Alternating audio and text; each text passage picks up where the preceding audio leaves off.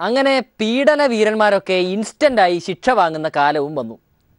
സിനിമയിലൊക്കെ ഇപ്പോൾ യാഥാർത്ഥ്യത്തിൻ്റെ അത്ര പോലും നാടകമില്ലാതായിരിക്കുന്നു. കാരണം 22 ഫീമെയിൽ കോട്ടയം എന്ന സിനിമയിൽ നമ്മൾ കണ്ടതിനേക്കാൾ ഞെട്ടിക്കുന്ന സംഭവമാണ് കഴിഞ്ഞ ദിവസം തിരുവനന്തപുരം പേട്ടയിൽ നടന്നത്.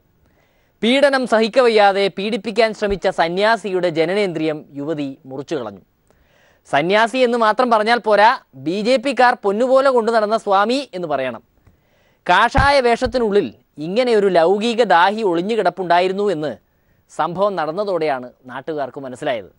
എന്തായാലും സ്വാമിക്ക് ഇനിയുള്ള കാലം ലൗകിക ജീവിതത്തിൽ നിന്ന് മുക്തി നേടി ജീവിക്കാനുള്ള അവസരമാണ് കൈവന്നിരിക്കുന്നത്. നമുക്ക് കിട്ടിയ ഒരു അപ്രോക്സിമേറ്റ്ലി ഒരു 1 മണി സമയത്താണ് ഈ കുട്ടി പീഡിപ്പിച്ച സമയത്ത് അവിടെയുള്ള കത്തി വെച്ചിട്ട് പ്രൈവറ്റ് പാർട്ട് കട്ട് ചെയ്ത ശേഷം പിന്നെ അവിടെ നിന്ന് ഓടി പോലീസ് സ്റ്റേഷനിൽ വിഷയം അറിയിച്ച് പോലീസ് സ്റ്റേഷനിലേക്ക് വന്നു. ഇപ്പോൾ പോക്സോ കേസ് പിന്നെ റേപ്പ് കേസ്. അത് നല്ല ഉദാത്തമായൊരു കാര്യമാണ്. അത് നല്ല ധീരമായ നടപടിയാണ്, അതിനകത്തൊരു സംശയമില്ല. അത് എല്ലാം ശക്തമായ നടപടി ഉണ്ടായല്ലോ, അതിന് പിന്തുണ കൊടുക്കാതല്ലാതെ വേറെയൊന്നും ഉണ്ടാകട്ടില്ല. അത് പിന്നെ അങ്ങനെയല്ലാതെ ആർക്കും പറയാൻ കഴിയില്ലല്ലോ. ഇത്തരം മഹാന്മാർക്ക് ഇങ്ങനെയല്ലാതെ എങ്ങനെയാണ് ശിക്ഷ കൊടുക്കുകയെന്ന് ആരെങ്കിലും ചോദിച്ചാൽ അവരെ തെറ്റു പറയാൻ കഴിയില്ലല്ലോ. ആ യുവതി കത്തിയെടുത്തത് ശരിയായില്ല, പകരം പോലീസിൽ പറഞ്ഞാൽ മതിയായിരുന്നു എന്നാണ് ശശി തരൂർജി വിഷണ്ണനായി ട്വിറ്ററിൽ കുറിച്ചത്. അങ്ങനെ എങ്ങാനും ചെയ്തിരുന്നുവെങ്കിൽ ഇതേ സ്വാമിയുടെ അനുയായികൾ ആ യുവതിയെ ഒരു ഭ്രാന്തിയാക്കി മാറ്റിയേനെ. ഇതിപ്പോൾ ഇങ്ങനെ ചെയ്തതുകൊണ്ട് സ്വാമിയുടെ മാനം മാത്രമല്ല, നഷ്ടപ്പെടാനുള്ളതെല്ലാം നഷ്ടപ്പെട്ടുവല്ലോ. ധീരമായ നടപടിയായിട്ട് തന്നെ. ആരുടെയോ ഭാഗ്യത്തിന് കത്തി പ്രയോഗിച്ച ആ യുവതിയെ ആരും ഭേദ്യം ചെയ്തില്ല. എല്ലാവരും ഒറ്റ സ്വരത്തിൽ നന്നായി എന്നാണ് പറഞ്ഞത്. സന്യാസി ശ്രേഷ്ഠൻ്റെ ശിഷ്യന്മാർക്ക് ചിന്തിക്കാൻ പോലും അവസരം കിട്ടിയില്ല എന്ന് പറഞ്ഞാൽ മതിയല്ലോ. ആ സ്ത്രീ സ്വീകരിച്ച സമീപനത്തെ ആർക്കും തെറ്റെന്ന് പറയാൻ കഴിയില്ല. ഏതായാലും സ്ത്രീപീഡനങ്ങൾ വർദ്ധിക്കുന്ന ഒരു നാട്ടിൽ ഈ സ്ത്രീ എടുത്ത തീരുമാനം തീർച്ചയായിട്ടും അത് വളരെ വളരെ ധീരമായിരുന്നു. BJP-ക്ക് ഇതുമായി ബന്ധമുണ്ടെന്നുള്ള ഒരു പൊതുധാരണയുണ്ട്. അങ്ങനെ ഉണ്ടെങ്കിൽ BJP അത് വ്യക്തമാക്കേണ്ട സമയമാണ്. ഇത്തരം ആളുകളെ കൊണ്ട് നടക്കാൻ പാടില്ല. ഒരു കാവി വേഷവും ധരിച്ച് സന്യാസിയാണെന്ന് സ്വയം വിളിച്ചു പറഞ്ഞാൽ പിന്നെ ജീവിതം സേഫായല്ലോ. പിന്നെ അനുയായികളായി, ഭക്തന്മാരായി, പൂജയ്ക്ക് വിളിക്കലായി, തോളിലേറ്റി നടക്കാൻ പാർട്ടിക്കാരുമായി. അങ്ങനെ സുഖം പരിപാടി തന്നെ. ഇത്തരക്കാരുടെ പൂർവാശ്രമം തിരക്കുന്ന പരിപാടിയേയില്ല. ഈ കുമ്മനഞ്ചി ഇങ്ങനെ ഒരു കൊലച്ചതി ചെയ്യുമെന്ന് ആരും വിചാരിച്ചു കാണില്ല. സമരത്തിനും പരിപാടികൾക്കും ഒപ്പം മുന്നിൽ നിന്ന സ്വാമിയെ ചീത്തപ്പേരായപ്പോൾ കുമ്മനഞ്ചി ഒരു ദാക്ഷിണ്യവുമില്ലാതെ ഒഴിവാക്കി കളഞ്ഞു. വഴിവക്കിൽ കണ്ട പരിചയം പോലും ഇല്ല എന്നാണ് പറഞ്ഞു കളഞ്ഞത്. ഹിന്ദു ഐക്യവേദിയുടെ പ്രവർത്തനത്തിൽ ബന്ധപ്പെട്ട ഒരാളാണെന്ന് എനിക്ക് തോന്നുന്നില്ല. സന്യാസി സമ്മേളനങ്ങളൊക്കെ വിളിച്ചു കൂട്ടുന്ന സന്ദർഭത്തിൽ അദ്ദേഹം എത്താറുണ്ട്.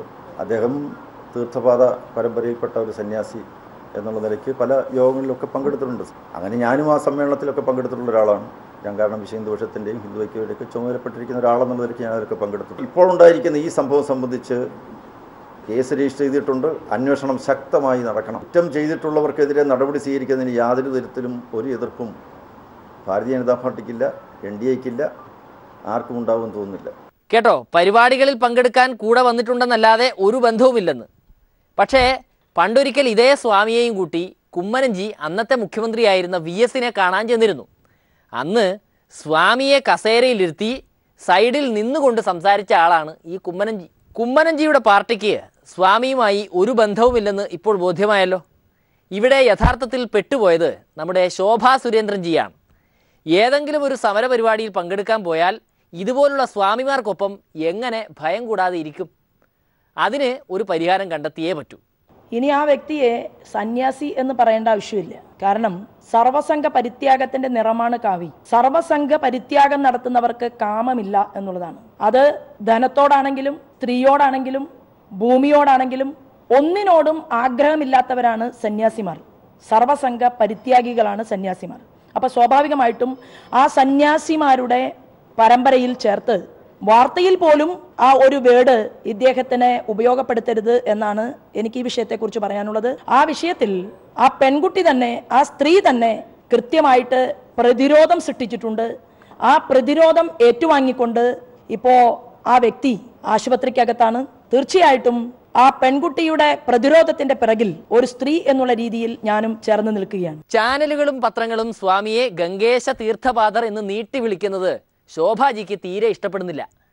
ഇത്തരം സ്വാമിമാരെ സംരക്ഷിച്ച് നിർത്തുമ്പോൾ ആലോചിക്കേണ്ടതായിരുന്നില്ലേ ഇതൊക്കെ? ഇനി ആശ നഷ്ടപ്പെട്ടു പോയ ഗംഗേശ തീർത്ഥപാദ സ്വാമിക്ക് നമ്മുടെ ഹിമവൽ ഭദ്രാനന്ദ സ്വാമി നൽകുന്ന ഉപദേശം കേൾക്കാം. നമസ്കാരം. തിരുവനന്തപുരം ജില്ലയില് നമ്മുടെ ഒരു സഹോദരി കാവിധാരിയായ ഒരു വ്യക്തിയുടെ ലിംഗം മുറിച്ചു കളഞ്ഞതായിട്ട് ഉള്ള വാർത്ത എല്ലാവരും അറിഞ്ഞു കാണുമെന്ന് ഞാൻ വിശ്വസിക്കുന്നു. ഈ പൂജ ചെയ്യാൻ പറഞ്ഞിരിക്കുമ്പോൾ പൂജ തന്നെ ചെയ്യണം, അല്ലെങ്കിൽ അവരുടെ കിണ്ടി മണിയൊക്കെ ഇങ്ങനത്തെ മിടുക്കിയൽ മുറിച്ചു കളയുകയോ പറിച്ചു കളയുകയോ ചെയ്യുമെന്ന് ഇനിയെങ്കിലും ഈ മേഖലയിൽ നിൽക്കുന്നവർ ഒന്ന് ഓർക്കുന്ന നന്നായിരിക്കും. പഴയ കാലമല്ല.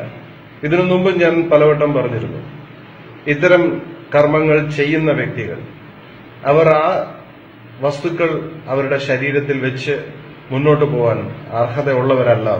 സർക്കാരിന്റെ ഒരു വർഷം പൂർത്തിയായപ്പോൾ തങ്ങളുടെ പ്രവർത്തനങ്ങളെ പുകഴ്ത്തിക്കൊണ്ട് പ്രതിപക്ഷ സ്നേഹികളായ മാധ്യമങ്ങൾ പോലും രംഗത്ത് വന്നിരിക്കുകയാണെന്നാണ് ഭരണപക്ഷം പറയുന്നത്. എന്നാൽ നാട്ടുകാർ സർക്കാരിനെ ഇങ്ങനെ പുകഴ്ത്തി പറയുന്നത് കാണുമ്പോൾ പ്രതിപക്ഷ നേതാവ് ചെന്നിത്തലാജിക്ക് അസൂയ സഹിക്കാൻ പറ്റുന്നില്ലത്രേ. ഉടനെ വിളിച്ചു ചെന്നിത്തലാജി വാർത്താ സമ്മേളനം. സർക്കാരിനെക്കുറിച്ച് എന്തെങ്കിലും 4 കുറ്റം പറയണ്ടേ? ഒരു ഗംഭീര ബാനറും തയ്യാറാക്കി. ഭരിച്ചു കാണിക്കാൻ ഇപ്പോൾ കയ്യിൽ ഭരണമില്ല, പകരം നല്ല പ്രതിപക്ഷമാണെന്ന് കാണിക്കാൻ പ്രതിപക്ഷസ്ഥാനമുണ്ടല്ലോ, അതെങ്കിലും ചെയ്തുകൂടെ നേരാമണ്ണം? പക്ഷേ ചെന്നിത്തലാജിക്ക് അസൂയ വിട്ടുമാറിയിട്ടൊരു നേരം വേണ്ടേ എന്നാണ് ഭരണപക്ഷക്കാർ ചോദിക്കുന്നത്. ഇടതുമുന്നണി ഗവൺമെന്റ് ഒരു വർഷം മെയ് 25-ാം തീയതി പൂർത്തിയാകുകയാണ്. ഒന്നും ശരിയാകാത്ത ഒരു വർഷമാണ് നമ്മൾ കണ്ടത്. കേരളത്തിൽ പൂർണ്ണമായ ഭരണസ്തംഭനത്തിൻ്റെയും കെടുകാര്യസ്ഥതയുടെയും കൂട്ടുത്തരവാദിത്വം നഷ്ടപ്പെടുകയും ചെയ്ത ഒരു സർക്കാരിനെയാണ് മലയാളികൾ കണ്ടത്. ഗവൺമെന്റിന്റെ നേട്ടങ്ങളായി എടുത്തു പറയുന്ന 3 വൻകിട പദ്ധതികൾ UDF ഗവൺമെന്റ് കാലത്ത് ആരംഭിച്ചതാണ്.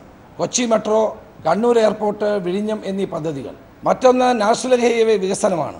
അതും കാലാകാലങ്ങളായി ഇവിടെ നടന്നു വരുന്ന വികസന പരിപാടികൾ തന്നെയാണ്. കഴിഞ്ഞ ഒരു വർഷക്കാലത്തിനിടയിൽ ഒരു പുതിയ പദ്ധതിയോ അടിസ്ഥാന വികസനത്തിന് വഴിതെളിക്കുന്ന പരിപാടികളോ തുടങ്ങാൻ ഈ ഗവൺമെന്റ് കഴിഞ്ഞിട്ടില്ല. പ്രതിപക്ഷം കൊണ്ടുവന്ന പദ്ധതികളൊക്കെ പണ്ട് ചാണ്ടി സാർ തന്നെ ഉദ്ഘാടനം ചെയ്തതാണല്ലോ. പിന്നെ ഇതേതാ പരിപാടി? ട്രെയിൻ ഓടാത്ത പാളം മെട്രോ ആണെന്ന് പറഞ്ഞ് ഉദ്ഘാടനം ചെയ്തില്ലേ? ഒരു ഓലപ്പുര കെട്ടി വിമാനത്താവളവും ഉദ്ഘാടിച്ചില്ലേ? ആ പരിപാടിയല്ലല്ലോ ഈ പരിപാടി. കൂട്ടുത്തരവാദിത്വം നഷ്ടപ്പെട്ട ഒരു സർക്കാർ ജനങ്ങളിൽ നിന്ന് അകന്നു നിൽക്കുന്നതായിട്ട് നമുക്ക് കാണാൻ കഴിയുന്നു. കേരള ചരിത്രത്തിൽ ഇതുപോലെ ഒരു ഗവൺമെന്റ് മാധ്യമങ്ങളിൽ നിന്നും ജനങ്ങളിൽ നിന്നും അകന്നു നിന്നത് ആരും കണ്ടിട്ടില്ല. അപ്പോൾ ആർക്കും അപ്രാപ്യമായ ഒരു ഗവൺമെന്റ് ആയിരുന്നു. ഗവൺമെന്റിന്റെ നേട്ടങ്ങളായി ഒന്നും പറയാൻ കഴിയാത്ത അവസ്ഥയാണ് ഇന്ന് നിലവിലുള്ളത്. ഇടതുപക്ഷ ജനാധിപത്യ മുന്നണിക്കകത്തെ കക്ഷികൾ തമ്മിലുള്ള അഭിപ്രായ വ്യത്യാസം ഗവൺമെന്റിന്റെ പ്രവർത്തനങ്ങളെ സാരമായി ബാധിച്ചു. ചെന്നിത്തലാജിക്ക് മാത്രമല്ല അസൂയ, നമ്മുടെ ഹസൻജിയും പങ്കുവയ്ക്കുന്നു തൻ്റെ കുശുമ്പ്. അധികാരം ഉണ്ടാക്കിയ അഹങ്കാരത്തോടെ പ്രതികാരത്തോടെ കൂടെ നടത്തിയ അധികാര ദുർവിനിയോഗത്തിന്റെ തുടർക്കഥയല്ലേ കഴിഞ്ഞ ഒരു വർഷമായി നമ്മൾ കണ്ടുകൊണ്ടിരിക്കുന്നത്. അതെ, ആകെ അഹങ്കാരമാണ്.